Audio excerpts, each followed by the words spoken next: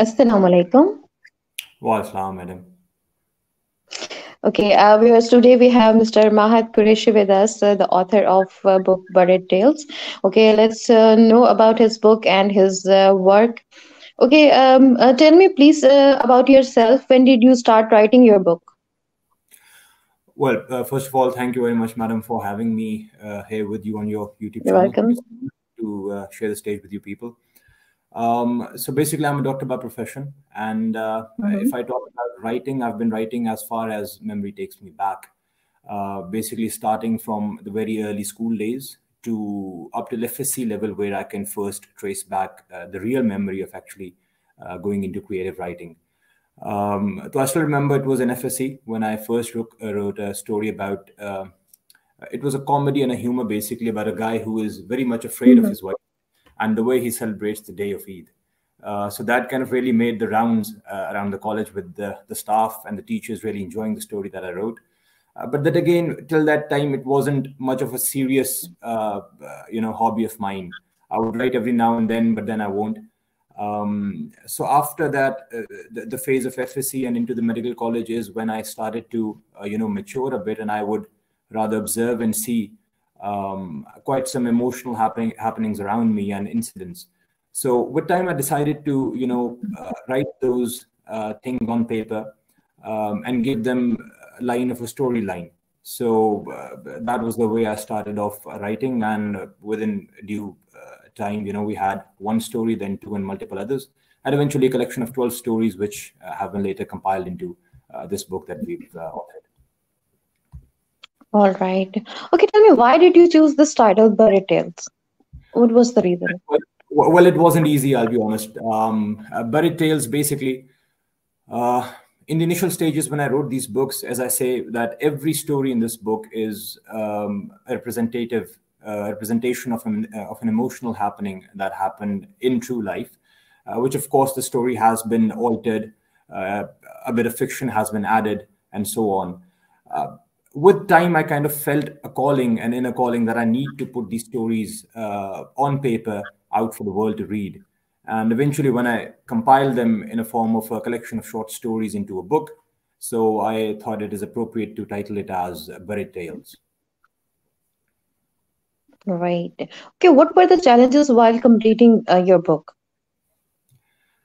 Well, there were multiple. Number one, keeping in mind the profession that I'm in, time was the biggest challenge, I'll be honest. Then there's a problem with having a writer's block, basically. So when you write a book, you need to be free up here, and you need to have the creative side of you out. But whenever you're preoccupied, you are busy, it gets very difficult to write. So time Yes. was a challenge. Writer's block was a challenge. And then again, the other challenge that I faced was to basically get someone to guide me onto how to basically proofread the stories that I, author, and how to further compile them and give them shape of a book. And that is where, of course, you guys, DAASTAN came into play. Okay, you talk about writing blogs, writer blog. So how did you deal with it? All right. So one way of dealing it was to go on vacations.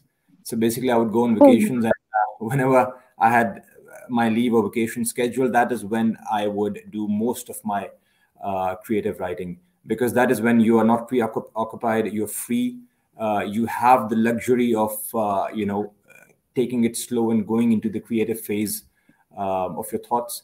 That was one way. But then again, you see, you have to find something to inspire you. And this book is basically dedicated to my late grandfather, Group Captain Niaz Ahmed Sufi. He was an author himself of multiple books.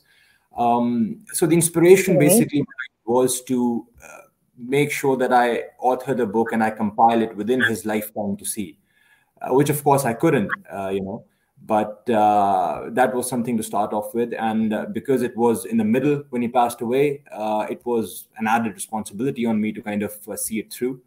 So that was the inspiration behind it. Right. Okay, which section of your book is the most interesting and why? All right, well, I would say rather all parts of the book are interesting. But if you ask actually something that is quite close to my heart, I believe. Yes. Uh, well, one of the stories is A Broken Sword.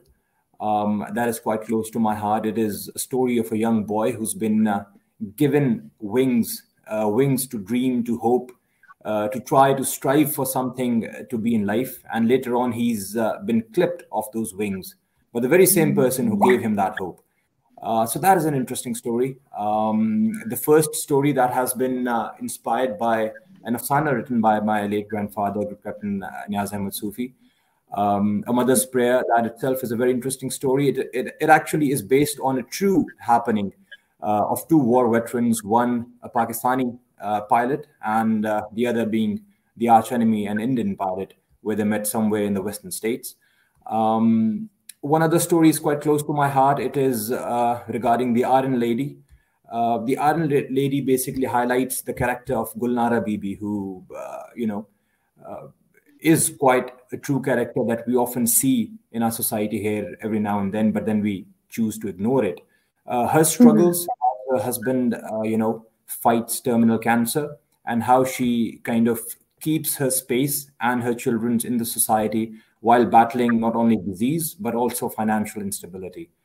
So these stories are quite close to my heart, but then again, every story is a representation of something very emotional. So I would say all of them are quite interesting and dear to me. Yeah. Okay, please read us your favorite story from the book. All right. So as I said, The Broken Sword is something that's quite close to Mhm. my heart.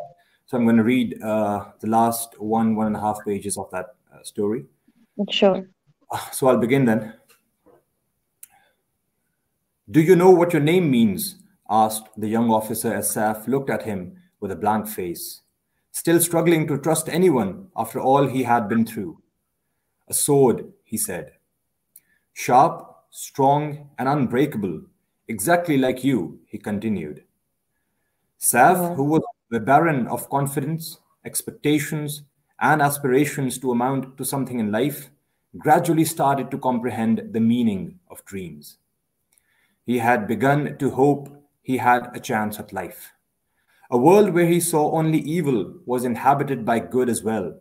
He started to show promise in the orphanage school, working extra hours to catch up on the years of education he had lost to trauma and violence. One day, the visits of his sponsors stopped. The man Saf longed to meet never turned up again. Nobody told him where the young man went. He often asked his mistress at the orphanage, but she'd suddenly change the topic of their conversation to distract him, hoping to help him forget the young officer. The officer had given Saf a sword strength to fight for his place in life. He had sharpened his mind like the blade's edge to cut through the miseries and work hard. But the sword that was never meant to be, but the sword that was never meant to break had been damaged by the very man who had set out to forge it. Saf was never enthusiastic about anything ever again and amounted to only what could manage a small tea stall in the wild suburbs of the city. Saf was given wings with the hope to fly one day and then was immediately deprived of them. I could only manage to crawl after that, he said, narrating his dark memories to Dr. Naveed. Promise me you'll never take away the wings you give to children of your orphanage. Promise me that Kareem will not crawl, but fly, he begged as tears rolled down his cheeks. I promise, said Dr. Naveed as he got up and tightly hugged Saf. As Dr. Naveed drove off, back into the city's pulsating heart, far away from the quiet, cold suburbs, he drove slowly.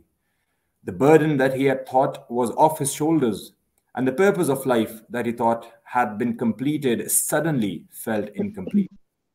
He knew it was him who once turned up at the orphanage to sponsor a child. It was he who made a financial commitment for the sake of welfare, which he later realized he couldn't afford. He made Saf think he could fly and left him only to crawl. Naveed did not dare to tell Saf it was he who gave him his darkest demons, but promised to never let the same happen to his son. It wasn't fame, power, or yearning for respect that fueled Dr. Naveed's ambitions. It was regret. It was guilt. As I sat at the table on the side, eavesdropping as the whole drama unfolded, watching Saif as he kissed his 7-year-old son Kareem with hope rekindled in his eyes, knowing that Dr. Naveed was too pious a man not to uphold his word. Little did he know he was a victim to the same man who he thought of as his savior. So that is from the book A Broken Sword, the story of Saif, Kareem, and their savior, Dr. Naveed. Great. Okay, let's talk about Dastan. How do you find Dastan? Through source or any reference? All right. So, as I said, the challenges in writing this book were not only Mm-hmm. time, writer's block, but also finding someone to Mm-hmm. guide me through the whole process of publishing a book. And that is where Dastan came through. And I found about them through a friend of mine, Dr. Hamidur Rahman is his name. If he's watching, I'd like to wave hi to him. He's a budding dermatologist and an aesthetic physician as well. So he basically linked me up with Dastan, and with time I got to talk with the CEO of Dastan, Mr. Umar, and from there on, I just said that these are the guys I want to work with for publishing my first book. So, how was your experience with Dastan? Well, it's been wonderful, I'll be honest. I believe that the way they've guided me, and guided me through, despite my naive questions, not knowing anything about how to publish or to proceed with the whole program. So they've taken me, by the finger, step by step throughout the whole process. And this is here we are, just a few weeks away from the book launch. Yeah. Oh, okay. What can we improve in our process? Well, I Any don't know, suggestion? maybe charge less. Well, I think, it's been a wonderful experience. Rather, I don't think that there's any way Dastan can further improve on it, but then improve we shall every day. I think it's a wonderful platform for young writers who are new to the world of publishing. It's always good to have a mentor who's taken so many people through this process, and now they've taken me as well. So if anybody asks me, Dastan is the platform to go to and publish your first book. That's amazing. Thank you. Okay. Tell me what message you would like to give young writers. Well, keep writing. That is what I'd say.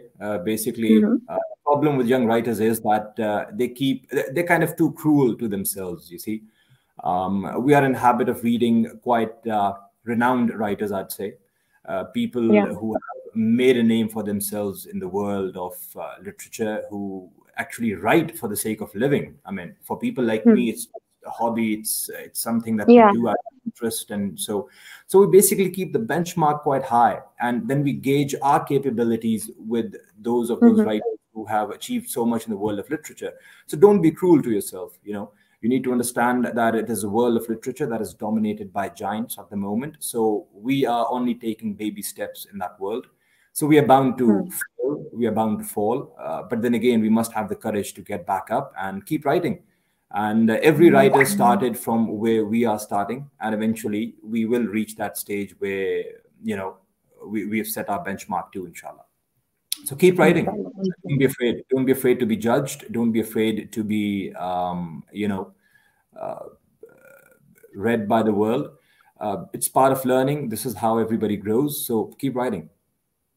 That's nice. Nice message. Thank you so much, sir, for your time. Thank you very much, madam. Thank you very much. It was a pleasure.